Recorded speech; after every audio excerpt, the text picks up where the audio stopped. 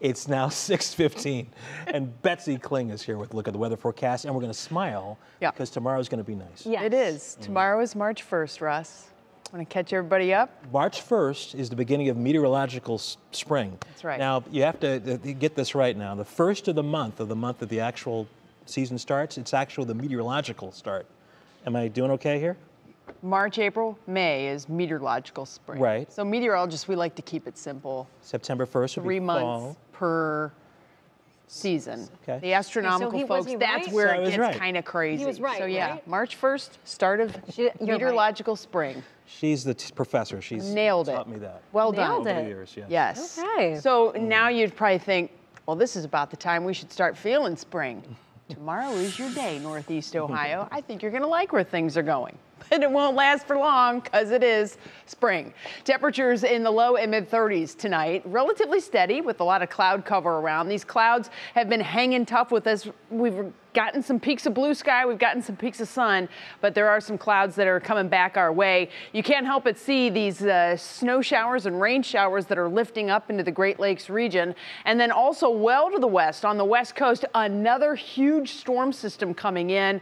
They are expecting feet of snow in the Sierra Nevada. They have rain all along the west coast. So more problems plaguing the western portion of the United States. And of course, what happens west will eventually traverse east. And that's when we start to get interested in it. So we will do the divide and conquer thing. And immediately I'm going to throw this water vapor satellite on it. And you went, whoa, what is that? Water vapor satellite is a really useful tool for meteorologists to get better defined areas of high and low pressure and what's happening with the moisture in the atmosphere, because the moisture is where it's at. You follow the moisture, you find the storms. And you can see where we had the rain showers and the snow showers in the north. This is all a storm system here. And then that huge western storm system that's coming in, that is coming in off of the Pacific. So we don't really have a lot of a defined circulation with all of this moisture that's sitting in the northern part of the country, but you can definitely see a curvature here, and that is a sign that this storm on the west coast is definitely more powerful than what's going on and is coming our way first. So we're going to break it down here. We'll go 1 and 2. So first we start with these snow showers that are sitting on, portions of Minnesota right now, the Dakotas. All of this is along a frontal boundary that is north of a frontal boundary, I should say, that will eventually lead us into warmer temperatures. So say hello to spring, as spring is sitting here in the mid-Mississippi River Valley.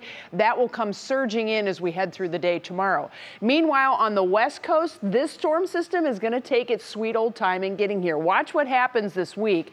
That west coast storm system here in the jet stream starts to dig in, and you can see this little defined area of that circulation makes its way into the Central Plains states and into the western Great Lakes by Friday. So you think, okay, Friday looks like it could be a big day for us. We're looking at rain on Friday.